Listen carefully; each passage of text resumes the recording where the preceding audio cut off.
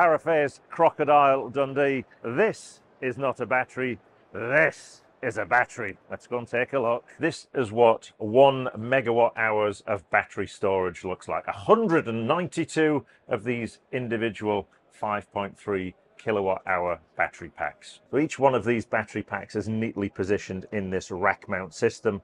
Each pack connected in series in a set of 12 with an individual battery management system at the top, and then the BMS with the comms linking between each one.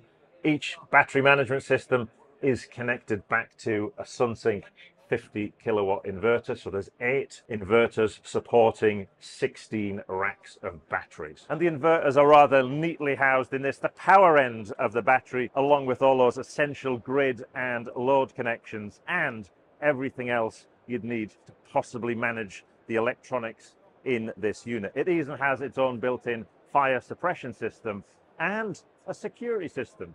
And you'll need one of those because this unit is £395,000.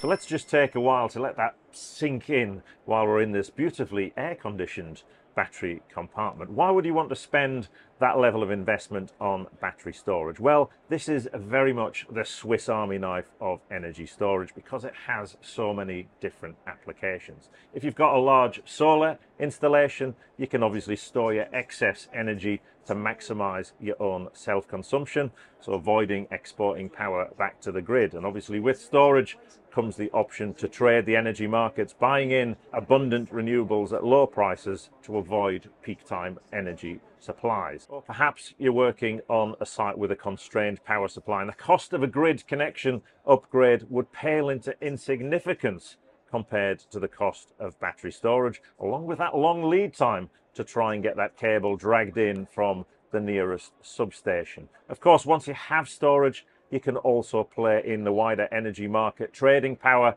and supporting the grid with grid support services as well. And of course, you could use this as an uninterruptible power supply to provide essential backup to a site or to replace a diesel generator for those emergency supplies. Now, before we leave this battery chamber, there's a little engineering hack here.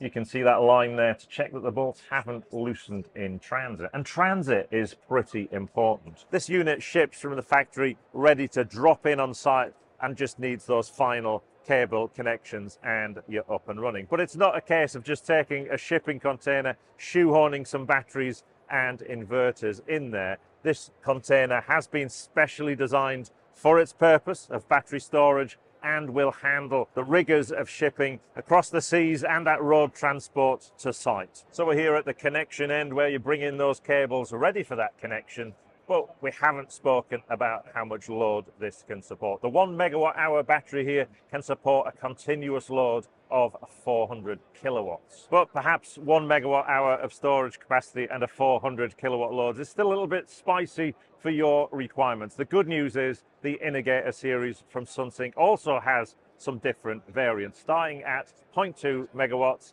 and a 0.5 megawatt storage capacity, supporting 100 kilowatt loads and 250 kilowatt loads respectively. It's been great to get up close finally to a container-sized storage solution. But what if you're having problems with EV charging on site? Well, I recommend you take a look at our next video, which explores what's going on in this box behind me.